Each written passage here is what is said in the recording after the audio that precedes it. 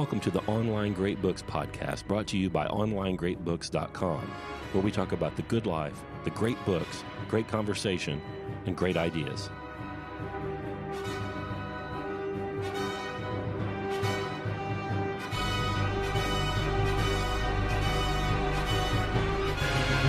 Hello, friends. This is Brett. I am the producer of the Online Great Books podcast. Today, you are going to be listening to part one of Scott and Karl's discussion of the very first Hardy Boys book, The Tower Treasure. And like any chapter in one of those books, today's show is going to end with matters unresolved, except the last chapter in the book. So make sure you come back next week for part two.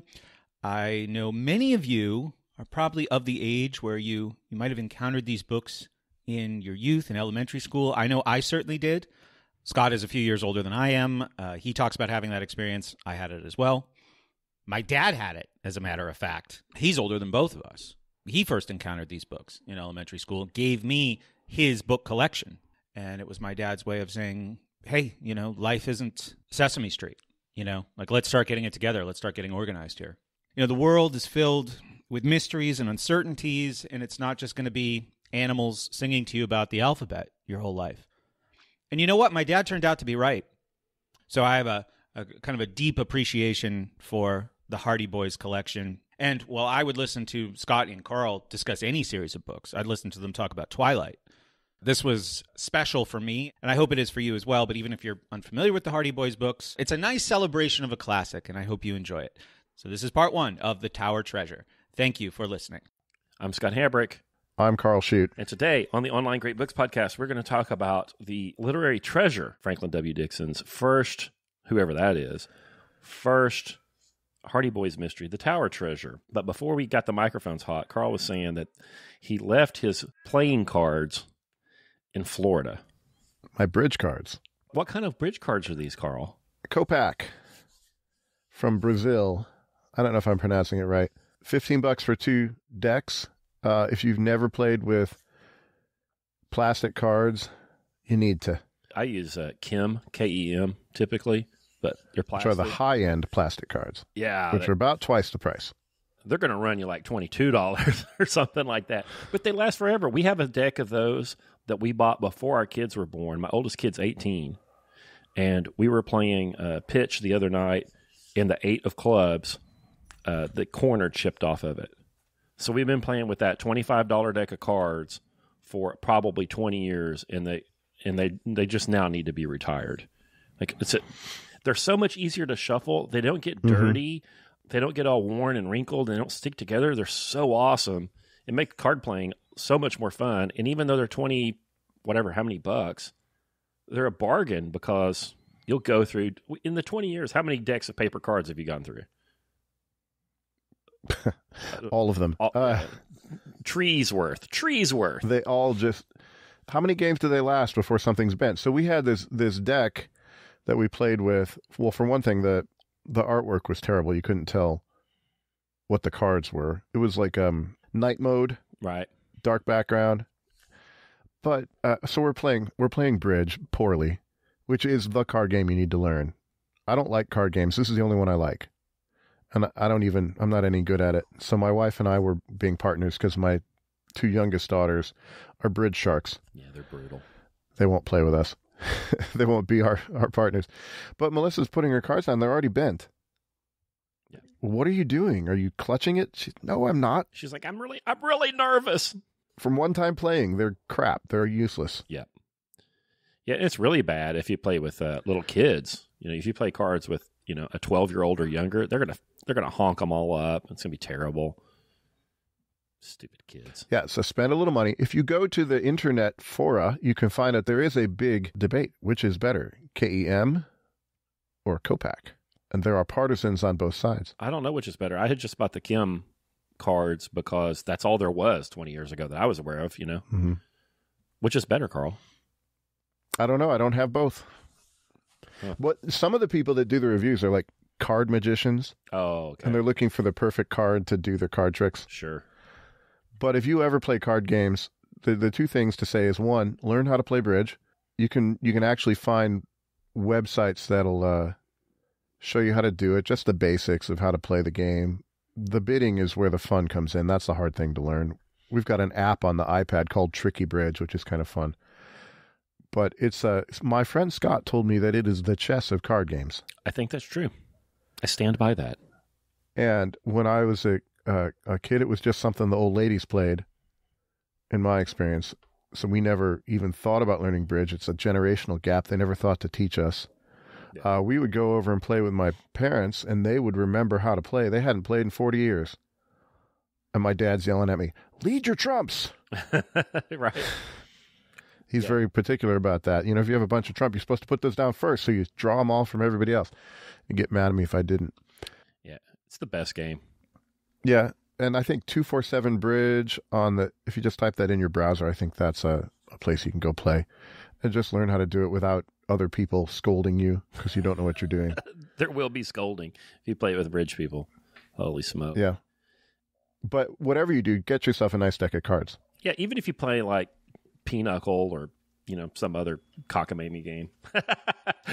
Go get the plastic cards. There's just so much. They just shuffle like, they're just slick and awesome. It's like a dream. Yeah, so good. Yeah, we got the new cards. They came and my daughter Elizabeth is like, "Are you going to open them? Come on, you're going to open them?" Right. Get away from me. I said, "Yeah, but I get the first shuffle." Ah. And then she was disappointed. Yeah, it's like when you used to open that crappy tub of margarine and you want to get to that belly button looking thing off the top of that first smudge of that garbage. Yeah.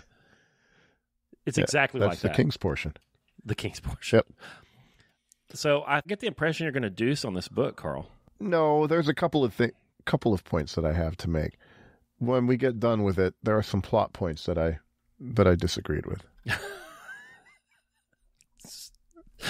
The Hardy Boys book. All right, so I hadn't read these in a long time, and an acquaintance of mine mentioned Hardy Boys the other day. And I thought, that would be fun to read some Hardy Boys. I haven't done it since I was 9 years old.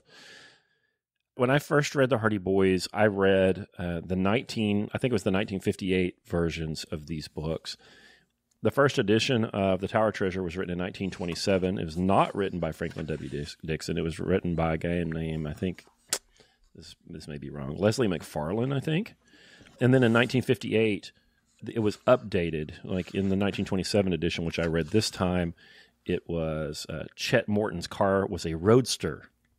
There's some stuff in here that's dated, and by 1958, they had changed some of that. And I remember, the 1958 was my first Hardy Boys outing. I remember it more fondly. I think it was probably better and more fun. Did you read the 1958 edition? No, I have the original. You might be able to find it. So Applewood Books did a facsimile edition of the originals. They can't publish them anymore, but you can find them used because corporate took back the copyright. I actually bought a 1927 one. This is actually a 1927 one. I paid about $16 for it. So they did a real nice reprint. I like seeing the ads in the back. Yeah. What books they were marketing to boys at the time. So, I told you, dear listener, on the last show that the Hardy Boys books are why I am now conspiratorial in bent. Both. I like to conspire, and I think everyone else is conspiring. Because I found out after I had first read the Hardy Boy books, I probably read the first 20, and the first dozen are the good ones, and after that it just gets worser and worser. But I found out after I had read those that Franklin W. Dixon was no person, and it wasn't even a pseudonym for one guy. A weird business concern, I'm going to do this from memory, I believe it was called the Stratemeyer Syndicate, that came up with these themes for these books, and they would have like a rubric on like, what is a Hardy Boys book, right? And they would hire writers to write these books. The gentleman, I think his name was Leslie McFarlane, maybe this is wrong, so I'm going from memory, was paid $85 a piece to write these during the Great Depression. He wrote maybe the first dozen of the Hardy Boys books. Your favorite children's boys books were? Tom Swift, also a Stratemeyer title. Yep. There was no Victor Appleton. Nope. Carolyn Keene of Nancy Drew? No such thing. There were a half dozen of these titles, and they came up with a marketing scheme. Stratemeyer himself, he discovered that he could only write one book at a time, but he could hire other people to write these books, and he could, by coming up with these clean authors, right? Franklin W. Dixon didn't have any titles before or after, that he could sell more books. They had a rubric, what is the book, right? It included a number of things, like the protagonist could never age. So as you read the 100-plus titles of the Hardy Boys, Frank's always 17 and Joe's always, 15 or whatever he is. They could never have a romantic interest, so Nancy Drew never dated. They could never, no hippie shit, if I believe is a quote, no hippie shit and no drugs. For real. From 1927? No, this Stratemeyer passed away and his daughters inherited it. One of the daughters bought the other sister out, and in 1958, she's the one that said, hey, let's redo these and bring them up to date, which they did do. That was one of the things in her rubric. In 1977, she was aging and sold the Stratemeyer titles to Simon & Schuster. And at that time, no one knew, or it was a very well-kept secret, that all of these books were ghost-written. Each of the authors had to sign confidentiality agreements, huge penalties if they were to reveal that they had written those books, and so on. But in the due diligence, I guess, in the Simon & Schuster thing, and then some litigation involved in the Simon & Schuster purchase, it came out. But they kept that secret for 50 years. I mean, it might have been an industry. It might have been public knowledge sort of in the industry, but all of us poor kids reading these books didn't know. None of them by Ernest Hemingway? No, not that I'm aware of. Could have been. That would have been. What would have it been like? A lot like this. Short sentences, punchy. Yeah. Yeah, so the kids never age. They never have romantic interests. They never have moral failings. It's not. Well, there was that minx Callie. Oh, listen. We'll talk about Callie. It's not an after-school special. Like, the pusher man never tries to get Joe to smoke a joint. And, I love that about him. Like, why not create a page-turner for kids where there's no garbage in there? Like, do you need to write a children's book? Are you there, God? It's me, Margaret. Do we need that? Do we need it? Like, does Frank need to be groomed at the bicycle rack by the guy? Like, do we need that stuff in our children's books? No. Hambrick says no. No, I read a whole bunch of stuff. Pretty much had free reign to read what I want, and I wished I hadn't read some of it, frankly. I read some shit too, man. Yeah. Your parents are so happy you're reading. Yeah. Because readers do well. And they're not paying much attention to what I was reading. When I was in the 6th grade, I'm pretty sure I read everything Stephen King had written to date. That's not a good idea. No. I did a book report over James Clavell's Shogun in the 6th grade, and the teacher was horrified. She was right. Mrs. Westrop, she's good. Yeah, I read some of that stuff too, and would have been better if I hadn't. I never read Hardy Boys. I turned it in, and she said she wouldn't accept it. She said, this isn't appropriate. I won't accept this. I'm like, I did it. She's like, I'll give you a book. So this is the kind of stuff I'm reading, and she gave me Sounder, which is about like a coon dog. And it's a kid's book, and I was not reading kids' books. She could have given me like Lamort Darther or like, she blew it. God, I hate to read that thing. Golly, it's terrible. I mean, I don't know that the book is terrible, but at that point, I had moved along. I had moved on. Yeah, well, if you're a precocious young kid who's maybe a bit smarter than average, how long can you go on Hardy Boys? I had read all the Hardy Boys I was going to read by about age 8. I would be my guess. Yes. And so then you get, well, what am I going to read next? Well, you're going to read the more adult stuff, but the more adult stuff is more adult. But But, you can still give them adult stuff without it being crazy. Like, I don't even want to tell you the things I read. well, I probably read them too. You can move from Hardy Boys to Agatha Christie and then Sherlock Holmes, maybe. It's still difficult. I mean, it's difficult. It's well done. It pushes your vocabulary. You don't have to go full degeneracy. But the problem is, the teachers don't necessarily know what to do. There was a librarian at our school, Mr. Joe Keller, who knew what to do, and he would just pile books on me, the good stuff, and just pile them on me. And if I hadn't read it, he would just excoriate me. And then he piled them on, and he picked out what I should have been reading. And he did a good job. And, at that time, so I think Miss Westrop had probably talked to him, and I know my mother had. And he started piling on Isaac Asimov, Arthur C. Clarke. I don't know about that. But I read all the Douglas Adams books that year that were out at that point. Mm-hmm. And then a lot of classic stuff, too, that you would expect. I think I read all the C.S. Lewis Which, stuff. by the way, we ought to do. Except, do we just do the one? Which one? Hitchhiker's Guide? Oh, probably. I mean, we could start with one. Or Dirk Gently's Holistic Detective Agency. We got to do Hitchhiker's Guide, probably. So anyway, these are fun books that kids can read. There's enough crime in them that they're exciting, but you don't feel like any of the major people are in danger of death. The crime is all over by the time Fenton, Frank, and Joe show up, or Nancy Drew shows up. It's all over. There's no gunplay between the boys and the bad guys. Now, I may be wrong about this, but it seems to me like a hobo,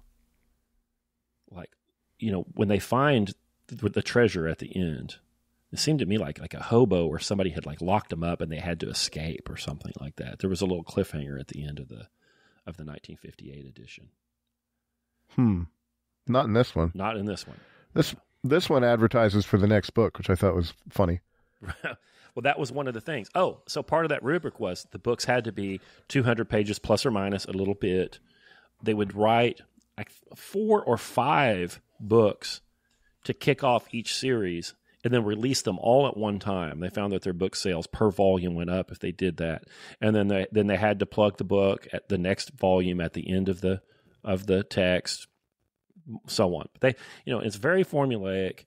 Well, like mass paperbacks and stuff kind of showed up on the scene there in the 1920s, and then and cheaper printing processes and cheaper mechanical binding machines and so on. So book sales really went up in the early part of the 20th century, and he saw that kids were a market that were untapped and wanted to fill that, and he found a way to market to them. Well, and they still do this now. If you go to the library, they call them chapter books, and there'll be these series. Yeah, Goosebumps. Which I'm sure are not written all by the same person. No. Imagine being 8 years old and loving Frank and Joe because they're so freaking cool. They've got motorcycles, guys. You don't understand. Like in later books, they have a pilot's license. Like they've got so much money and their dad is just cool and they've got a freaking airplane and Callie hangs out with them and she's hot. Like in my mind, they don't even describe her, but I'm like, she's got to be hot because she's with those guys. They got a fucking airplane. So I just loved it so much. And then 18 months later, I'm like, Franklin W. Dixon's not a person. It's not even a pen name for one guy. They had a factory writing these. I'm like, nothing's as it seems. You've been writing fan letters to Franklin Dixon. Yeah. Dear Mr. Dixon, I really enjoyed your books. I hope you will write more. Oh my gosh.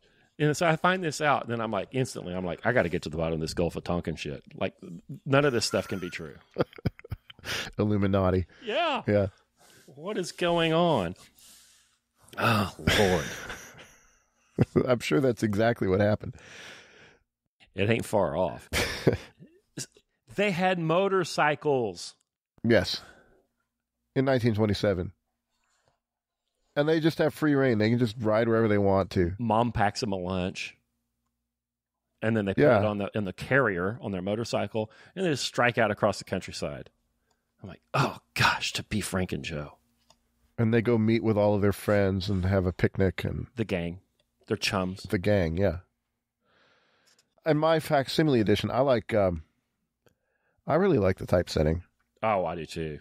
It's in the days when this would have been typeset by an actual person. Yeah. Making artistic decisions on where to leave the gaps in the letters. And it's a pleasure to look at. That's another thing about the Stratemeyer books. He's like, these are going to be adult quality books. There will be nothing in the binding and printing quality that would let you know that it's a children's book. He demanded that as well. Well done, then. I like the small caps and the table of contents. Yeah. It's just cool. This is how books should look. So you get yourself a copy. This is how they should look. It should have like wide margins, and the text needs to be in the center of the white space. You can't have the words going all the way to the edge of the page. We have to protect the gutters, okay? And I didn't take notes in this one because I thought my kids might want to read it, but you have to have a spot to take your notes. That's what the margin is for.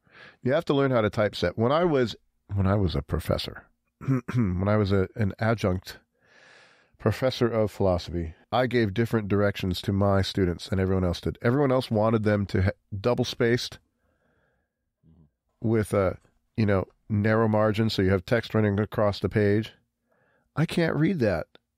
I can't. You have 2 classes, you got 60. I only gave them 5-page papers because they wouldn't do the longer ones, and they could prove whether they knew something in 5 pages. But that's 300 pages I got to read. And you can't do it. It's bad for your eyes. So I would say to them, inch and a half margin, single spaced, make it look like a Hardy Boys book. Yeah. I didn't say Hardy Boys, but it needs to look like a book. And if you get a book from about 100 years ago and look at it, that's what books should look like. They're better. They're more readable. I have strong opinions. I have a reproduction of the Sherlock Holmes stories that were published in the Strand magazine. Most of them were serialized in the Strand in London in the 1880s or whatever. And the typesetting is all by hand. Engravings, all the illustrations are engravings. And it's what every book should be. Mm-hmm. And I read that when I was a young person, and I read these when I was a young person, and they're the standard. That's what I want them to be. The size of this book is proper. I just bought the good Summa, Karl. In 5 volumes. I don't want a great big fat, 1,200 page, 6.5 pound book. Your book should be no thicker than your thumb, and it should be about 6 by 8. Mm-hmm. If that means that Monster Hunter International is 3 volumes, that's okay. Because we're good people. Yeah, you have standards, right? Right. Beauty is important. You must not neglect the aesthetic. I bought a real life 1927. I'm so excited about this. I can't hardly contain myself. And I opened the front of it, and look, it was David Ray's book. He wrote his name in the front of this. Aw. Did you look him up? No, I haven't. I daren't. He's been dead for 30 years. Do you know where he's from? Did you get it in a No, I bought it on store near you? I bought it on eBay. The set opens. After the help we gave Dad on that forgery case, I guess he'll begin to think that we could be detectives when we grow up. It's like right in the middle of things. Yeah. Exposition. Well, chapter 1, the speed demon. After the help we gave Dad on that forgery case, I guess he'll begin to think. It's so bright-eyed and bushy-tailed.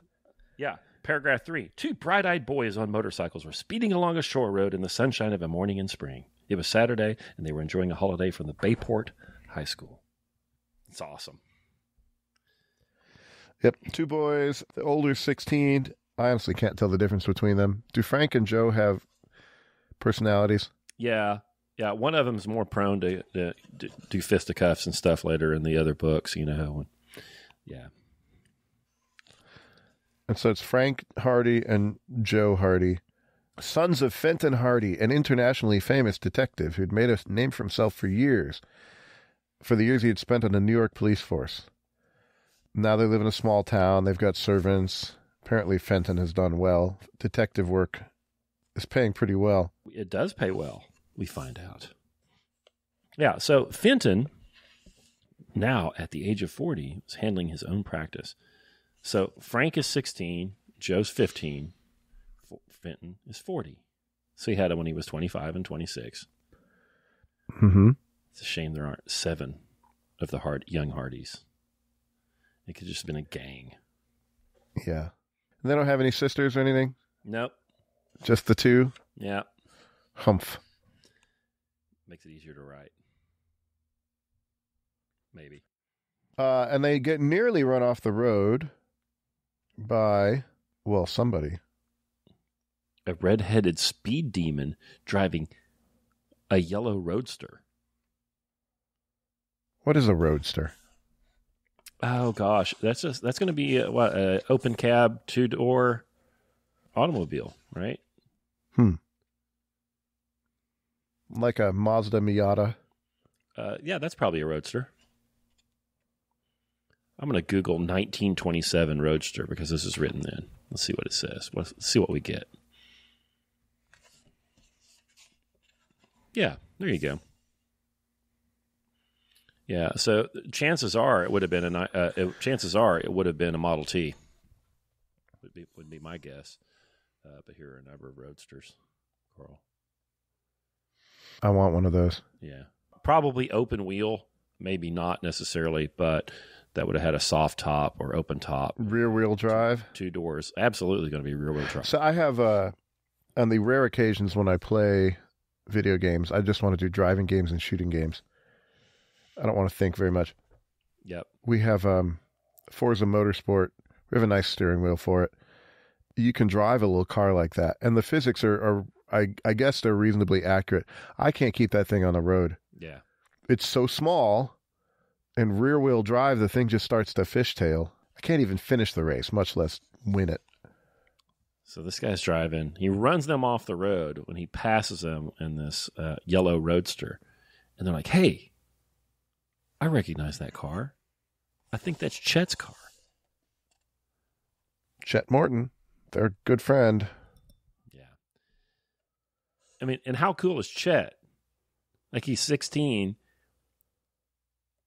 and he's got a T-bucket. He's got like a Model T Roadster in 1927. Like, these people are loaded. Well, that's part of the attraction of the book. You don't want to read about impoverished James Bond. Like, you want you don't want to be reading about poor people. Right. You know, my sister-in-law, she'll never listen to this, but she's an English teacher in the public schools. Oh. And whenever we get together, we talk about safe topics. So we just talk about books. Right. You know, what have you read? What are you reading? And she's recommending to me, you know, Angela's Ashes by Frank McCourt is really, really good. I'm telling her, you know, what is it about? You know, it's about poor Irish people. Right. And I just tell her some stories of my poor Irish ancestors and say, I don't want to read those. They lived it. I don't want to read it. Yeah. I want to read about rich people, especially when I'm reading for enjoyment. I want to imagine a world where I can just, you know, for me it was Tom Swift, where I could have a rocket ship. Right. There's a pleasure in it, and it's not resentful or anything. It's just... They've got motorcycles. Uh-huh. Gosh. Chet was a great favorite with all the boys, not the least of the reason for his popularity being the fact that he had a roadster of his own in which he drove to school every day, and with which he was very generous in giving rides to his friends after school hours. I want a Chet. Right. Do you want to have a friend with a pool? And it's like that line, Uncle Max from the Sound of Music movie. He's like, I love rich people. I love how I live when I'm with them. Right. I went to high school with this girl who had a Camaro. And you didn't marry her? No. Oh, no. No. She's not that one. And I'd be like, hey, listen, I'm skipping third hour. Can I take your car? She's like, yeah, here, it's the gas card. It's almost empty. Wow. And me and my asshole friends would all pile in this Camaro and ditch school in her car and then go to the gas station and fill it up with her gas card. What? Wow. That actually happened. That is not a fib. Yeah, so right here at the beginning, there's trouble in Bayport. Like in Bayport, we all drive prudently, right? We can let our 16-year-olds ride their motorcycles around and without worrying about anything at all, and our 15-year-old. And so this guy runs them off the road. Like, that doesn't happen here. Something's afoot. And they go over to Chet's house. They're like, this looks like Chet's car. There aren't very many yellow roadsters right here. It looks like Chet's car. They go over to Chet's and they're like, where's your car? And he's like, it's over there in the barn. Go look. And it's gone. Ooh. The phantom criminal has crashed one car and then stole another. And so stole Chet's and drove off with it. So, crime has come to Bayport.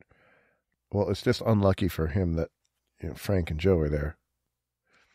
And so the car's been stolen, and this is on page 16 in my edition.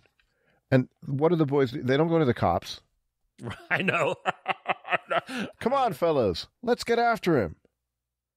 They're taking off after the criminal. We can get him. Yeah. It'll be fun. I like that. Chet Morton's Roadster was a brilliant yellow, not easily mistaken, and the Hardy Boys were confident that it would not be difficult to pick up on the trail of the auto thief. So they just take off, man. Look, they're going to catch up with this guy. This is chapter 3, so we know their names, and we know their dad's a detective, and we don't know anything else about them, and they're chasing a car thief. It's right into the action. Yeah. Page 18, we're already in a hot car chase. Well, he's in a car. We're on cycles, man. Great fun. And they stopped to ask some farmers if they'd seen a roadster, and the farmers are all slow talking, and they have to debate what's the best kind of car to have. Is it a roadster? Is it a touring car? Is it a truck? They can't get any answers out of these people. So off they go. What good's a touring car if you want to haul a load of grain into town? One of them little trucks is the best, I've always thought.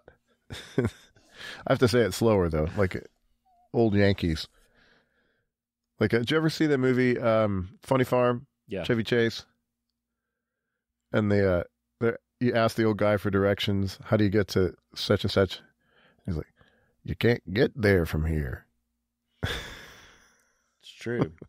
or you go by where the old Jones farm used to be and turn left. Yeah. Whenever I tell somebody where we live, I tell them it's over there by such and such. It was a bar down in the corner. I'm not going to say where it is, or somebody might be able to find out where we are. There used to be a tavern on the corner down here from us that burned down 40 years ago. I'm not kidding you. And you say, it's over down there on Jones's Corner. And oh, yeah, I know where that is. Even people that weren't alive then know where that is. So they're on this car chase. They were approaching Bayport when they saw a girl walking along the road ahead of them. There was something familiar about her appearance, and as they drew nearer, Frank's face lighted up, for he recognized the girl as Callie Shaw, who was in his own class at Bayport High School.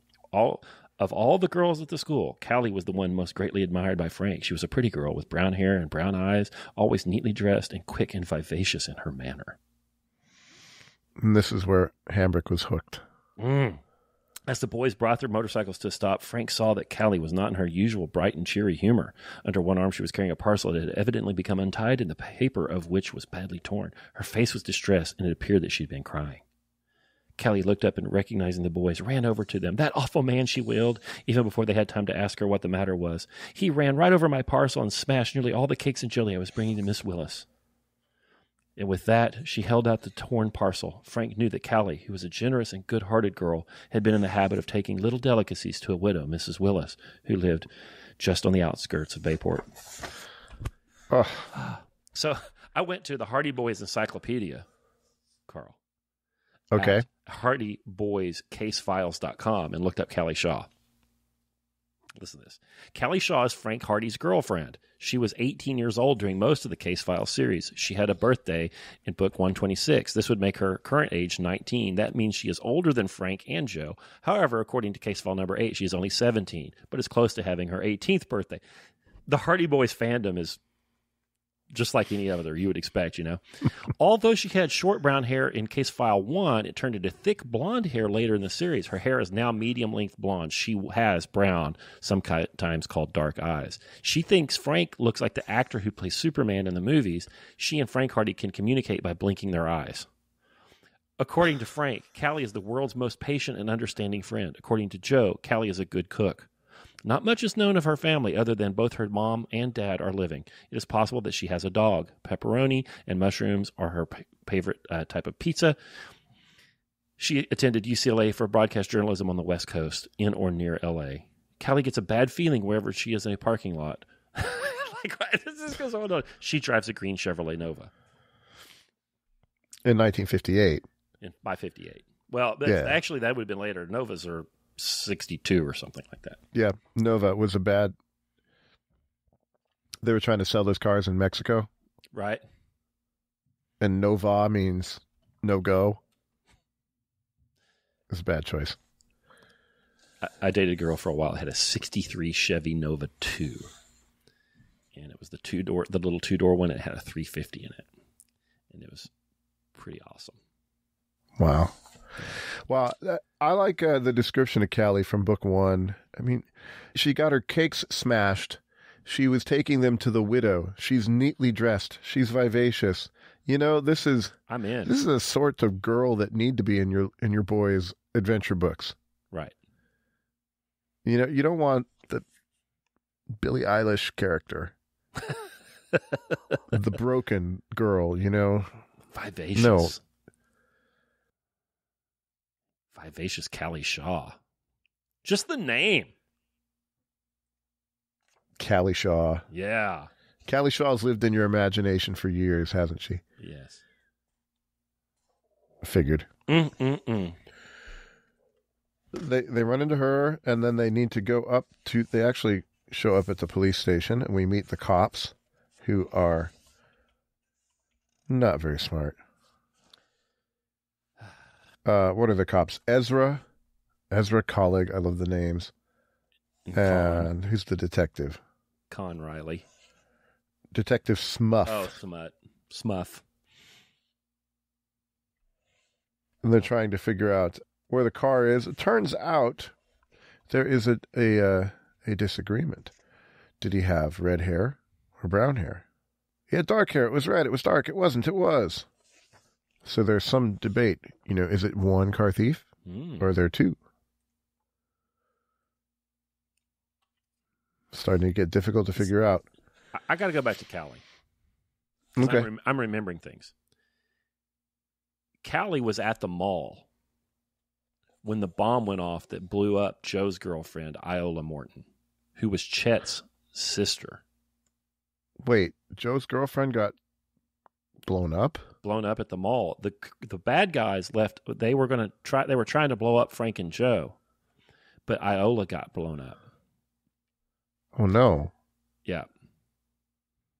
And that's terrible. And if I'm not mistaken, that's Chet's little sister.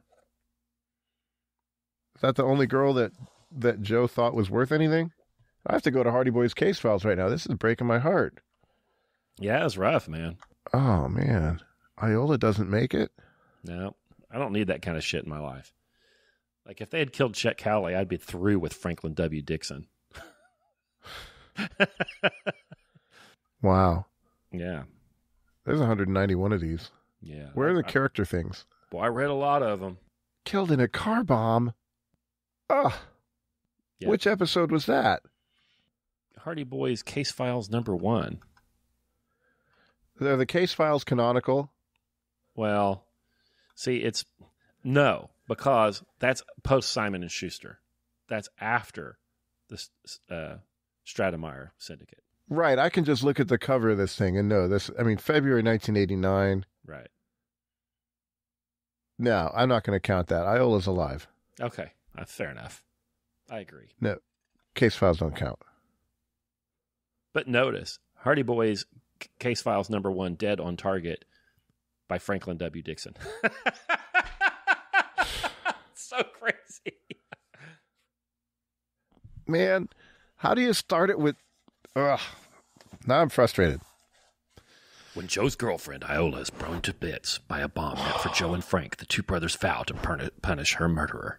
The killer is still on their trail, but before Joe and Frank can turn the tables on him, they're snatched up by the Network, a secret government agency that desperately wants the Hardys under wraps for their own good. Wow. And then Joe and Frank go on a murder spree, taking them out one by one. Right? Just a knife to the heart. That'd be through right. an ace of spades. Through an ace of spades. Oh, gosh. Callie. A plastic Copac, ace of spades. Right. I like that. That's a good callback. That's a callback, you guys. That's how you tie the show together. Yeah, so I refuse to believe that Iola's dead, because that's Simon and Schuster crap. So no. Nope, that didn't happen. So we get to meet Dad in Chapter 5. These chapters are bite-sized. Yeah, we learn about the car theft. Another thing about the rubric is that the chapter had to end, mid-event. Each chapter has to be a little bit of a cliffhanger. Oh, yeah, that's how you write a thriller. Right. If you read My Guilty Pleasure, Dean Koontz, all of his chapters are about this size, and they end with, and then, I remember stupid English teachers, we would talk about your sentence needs a subject and it needs a predicate, right? You got to have a verb and blah, blah, blah. And then you can have these clauses and so on and so on. And then they started telling us like rules for making paragraph breaks. And I was like, I've been reading some stuff. It doesn't follow these kinds of rules. I don't know what you're talking about, Mrs. Dobbs. I don't know what you're talking about. And then you get to chapters, like it's just whatever you want, man. Like paragraphs, you kind of want to organize them. You might want to make an argument and encapsulate it in one paragraph, going to the next argument. But we're writing imaginative fiction, imaginative literature here. So, like, what are the rules for paragraphinization or making a chapter? The problem is, the people that Mrs. Dobbs is teaching at Catoosa Penitentiary. Yep. Minimum security facility. Need to be able to make a paragraph. Right. And if you tell them, if you're Franklin W. Dixon, you can make your paragraphs like you like, they're not going to learn. It's like in music, you got to learn your scales, but you're not going to play scales in your song. I remember her saying things like, and of course this was 40 years ago, a paragraph is going to be roughly 4 sentences. The first sentence will be a theme, or you're going to posit something, and then you'll have 3 supporting points, and then you go to the next paragraph. Stuff like that. Like, what are you talking about? I just read Shogun. Can you imagine trying to teach me? I bet they didn't. I didn't. I had one English teacher, Rita Van Hoos. She told me I would never amount to anything. She looked me right in the eye. I was in the 5th grade. She's like, "Listen, you're never going to amount to anything." I'm like, "All right, Rita. Like, you're the teacher at Catoosa." I'm like, but I cut a deal with her. Like, when I finished my work, when I was in the 5th grade, we had 3 teachers. So you would have one in the morning, and then you'd have you'd go to either PE or music or something like that, and you'd go to another teacher in the afternoon. And she was my morning warden. And she would just give me all the work for the morning, all of it. When I'd walk in the door, I would finish it, I would turn it in. It would take 12 minutes, and then I could leave and do anything I wanted to do. And I would typically go to the library and play chess or, something like that. Mm-hmm. I couldn't borrow that Camaro yet. Yeah. They didn't teach me. If you have a kid in the school system, I was thinking of other words to say about it, and your kid is smart, and not all of them are, so maybe your kids aren't. But if your kid is smart, he is bored out of his mind. They don't have to be smart to be bored. The school is boring. But if he's smart, he's bored. Oh, suicidally. Yeah. You're ready to cut things and explore the mysteries of gasoline. Rita Van Hoos. Yeah, we used to. I had a friend. We used to burn stuff. It was fun. Yeah. To Mrs. Van Hoose's credit, it didn't take her very long to figure out that it just wasn't working between her and I. And she said, hey, go to the library. Get out of here. Mm-hmm. Turn your stuff in real quick. Get out of here. Yeah, you got it all done. So, yeah. Yeah, and if you do have one of those real sharp kids and they're in a school, maybe it's not the terrible schools, maybe it's a good school, they're still going to be bored because the pace is too slow. Yeah. They'll probably hand them a stack of Hardy Boys and they'll be done with it by the end of the week. Yeah. And they'll learn more about writing. When I went through my Hardy Boys phase, I would get one out of the library at school, take it home, read it, turn it in the next day, get another one, take it home, read it. I would read them on the bus. Like we were the last kids off of the bus and the first ones on in the morning. I was on the bus for almost 2 hours one way because we lived way out in the boonies. And I would just read it on the bus. All right, so where are we? We're somewhere around 6. Are we going to do this point by point? Sure. It's cliffhanger. They find the car when they're off in the woods with their gang. Chums. Yeah, sounds like a wonderful day. They get food and I love Mrs. Hardy. They just say, Mom, could you make us lunch? And Mrs. Hardy quickly made up a generous package of sandwiches, not forgetting to slip in several big slices of the boys' favorite cake.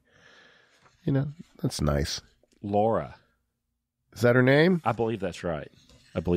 Laura. Does she get blown up in one of the Simon & Schuster ones? In my mind's eye, she's like MILF Kelly. Like, Gosh. I was thinking Donna Reed. Yeah, exactly. That's what I'm saying.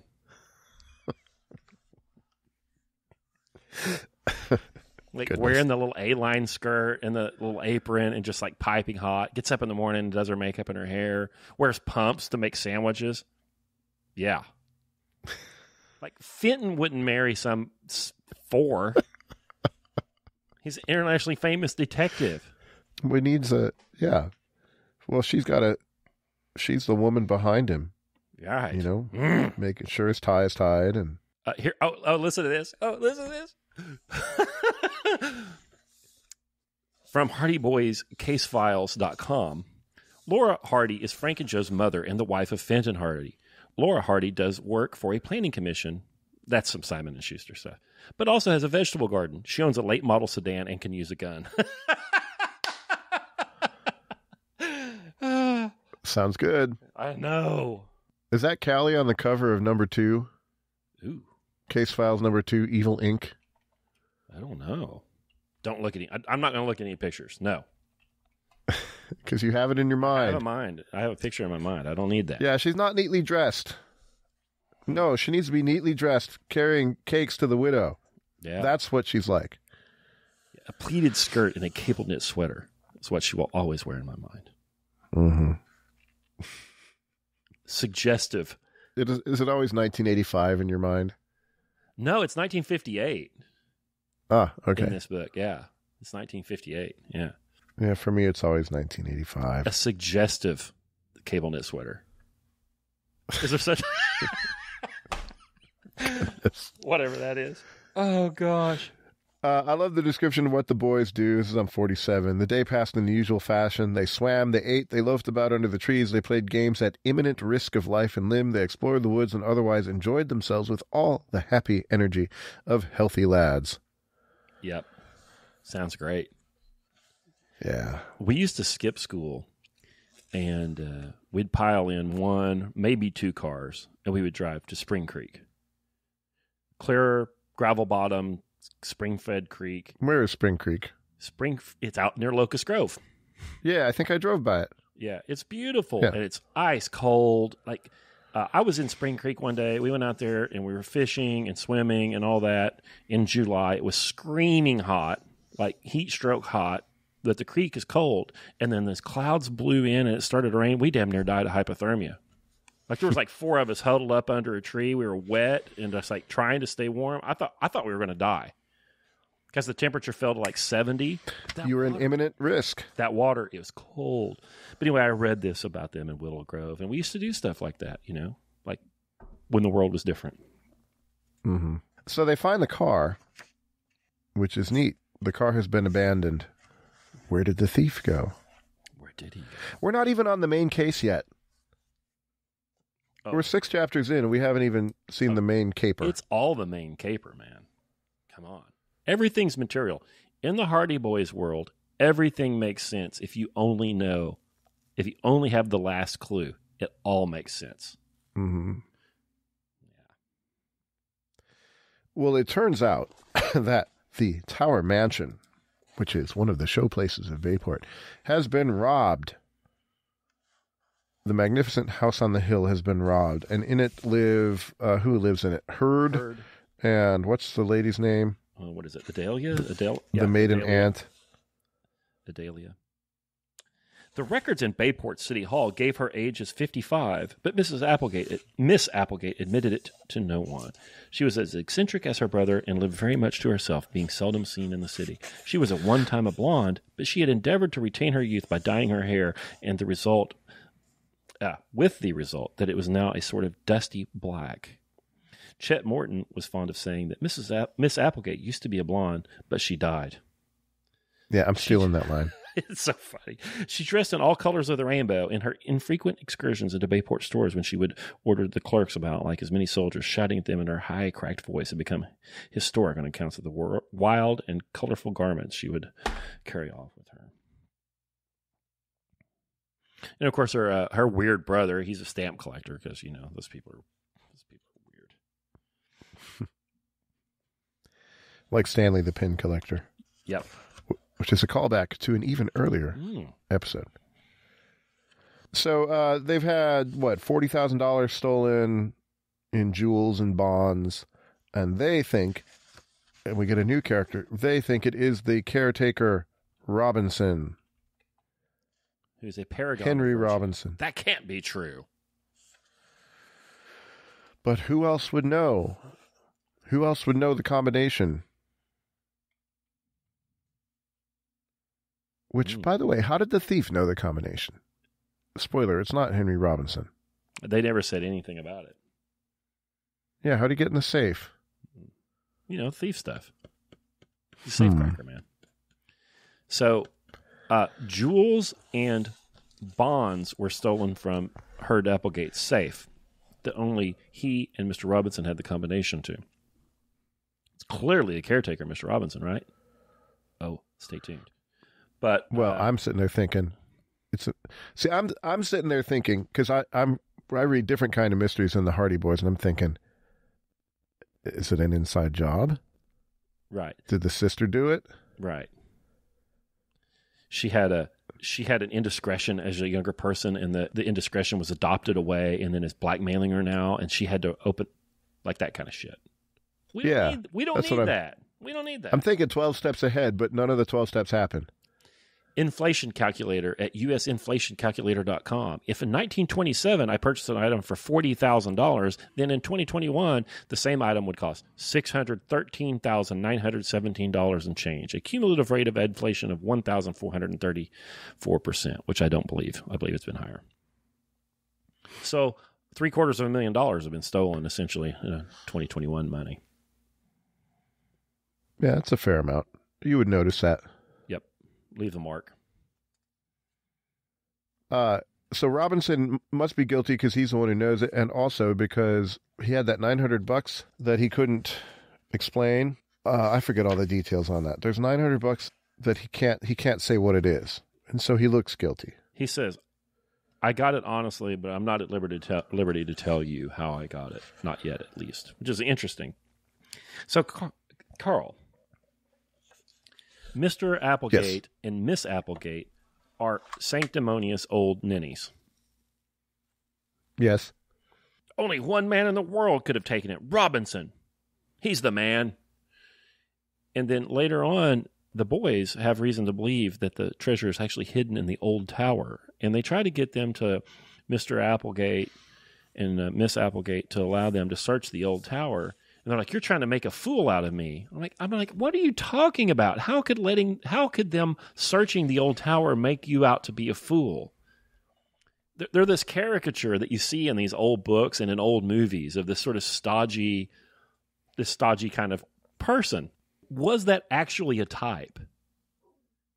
That just resisted everything and dug their heels in? Because now we have we have types now that are incomprehensible to me. We have like the soy boy, trust the science guy, Redditor. You know, I'm like, what is this guy? And they behave in a predictable way. You've got the weird MAGA guy, and he acts in a predictable way. And like, they're types that existed I'd never even seen before. Like, I wonder if there were actually like this sort of upper middle class New Englander that just frankly just shit on everybody all the time and didn't believe anybody ever said anything that was true. Well, the Applegates, where did they get their money? Are they old money? Yeah, the dad was like I can't remember. Listen, I'm going to have to go to hardyboycasefiles.com and look up Herd Applegate. The indispensable Hardy Boys encyclopedia. No results found. This is some Simon & Schuster garbage right here.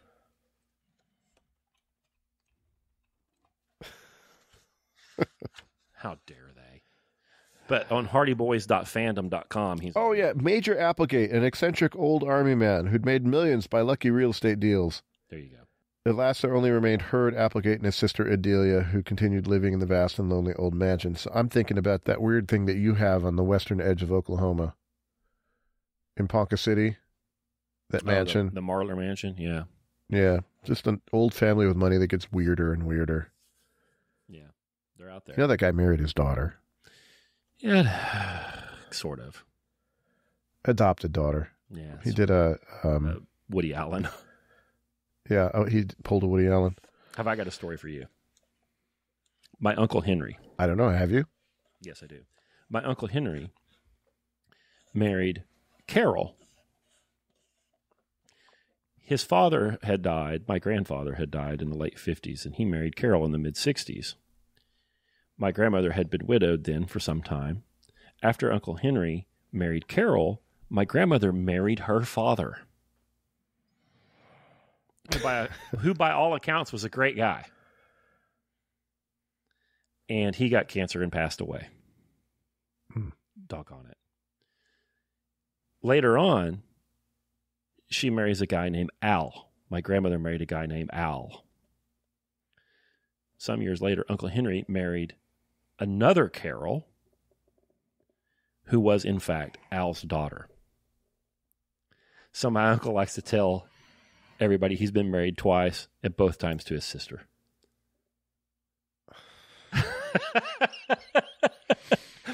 What do they say? Is that country AF? Yeah, if that ain't country. Yeah. Well, people used to marry who they knew. Yeah. Of course you marry you don't marry a stranger, but people used to marry people in their circle of acquaintance, which didn't used to be as big. I think we've got first cousins up there in the family tree. My Uncle Everett married my Aunt Pat. His cousin married her sister. That's who they knew, right? Uncle Everett? Yeah, we got a family where there were twin sisters, and around here, and two brothers married the two sisters. And they both had a whole bunch of kids. So there's all these, I don't want to say their names, all these Browns, the Brown family. Right. That are genetically identical. Right. They are each other's double cousins. We're cousins on both sides. Yeah. No inbreeding, actually. In a small town, that's what you would do. Right. Especially if Callie Shaw's there. Like, I don't care whose cousin Callie Shaw is. So the Hardy Boys are super upset. Like, a couple of bad things have happened. One, somebody made Callie cry, and I ain't standing for that. Two, they were run off the road by the same dude who made Callie cry. Three, he drove them off the road and made Callie cry while driving their best friend's stolen automobile. This is so bad. And then somebody, all in the same day, the same couple of days, steals some stuff from the Applegates, which, nobody's super fond of them anyway. But their other friend, Perry's dad, worked for the Applegates. Applegate accuses Perry's dad of stealing this money, and the Perrys have got a bunch of kids, and they're not super well off, and they don't know what they're going to do because Mr. Applegate fires Perry's dad, Mr. Robinson, and their boneheaded Amos and Andy weird police department jails the guy, essentially because Mr. Applegate tells him to. Mm-hmm. So the Hardy Boys... Yep, and Perry's got to quit school and go to work, and he won't ever be a lawyer, which I didn't think was a bad thing, but... No. So the Hardy Boys are taking this personally. And everybody knows you don't make Frank and Joe mad. They will bring you to justice.